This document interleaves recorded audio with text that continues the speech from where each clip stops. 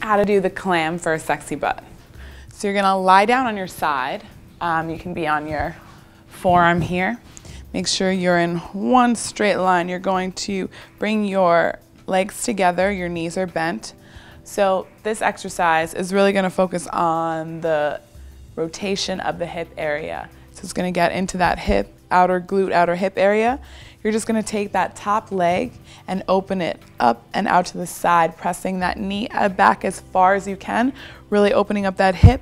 You're gonna feel that deep squeeze in your glute as you open it up, and then taking it right back down. So you just open it up and then close. Open and close. And you can do the same thing on the other side, 10 to 12 reps on each side.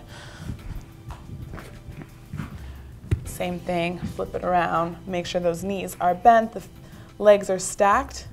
You just open that leg up and close it back down, open that leg up and close it down. And you wanna make sure that you're not rocking your upper body with it. You wanna really keep the tension in the glute. So keep those abs nice and tight, everything else is stable, the upper body, the core, it's all stable. You just open that leg up, really squeeze that glute as you push that knee back as far as you can, and then take it down.